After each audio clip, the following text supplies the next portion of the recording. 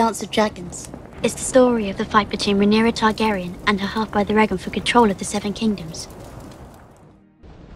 A true telling by Grandmaster Munkin, being a history of the war of Targaryen succession between the Princess Rhaenyra and Aegon, second of his name, that nearly destroyed the realm. One night, a servant found the old king had died in his sleep. Protocol dictated that the bells would be rung and a raven sent to Dragonstone to summon the heir, Princess Rhaenyra, for her coronation. But Alicent had other plans. Sir Otto Hightower, the Hand of the King and father to Queen Alicent, demanded that the succession be settled immediately. The old king had forced the lords of Westeros to swear fealty to Princess Rhaenyra as his heir.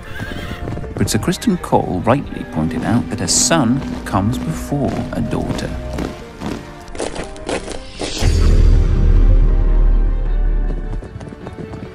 Both of them thought they belonged on the Iron Throne. When people started declaring for one of them or the other, their fight divided the kingdoms in two. Brothers fought brothers. Dragons fought dragons. By the time it was over, thousands were dead. And it was a disaster for the Targaryens as well.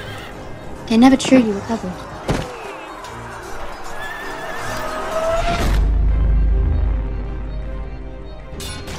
During the Great Targaryen Civil War, known as the Dance of the Dragons, a king and queen each vied for the throne, dividing their house and its dragons against each other.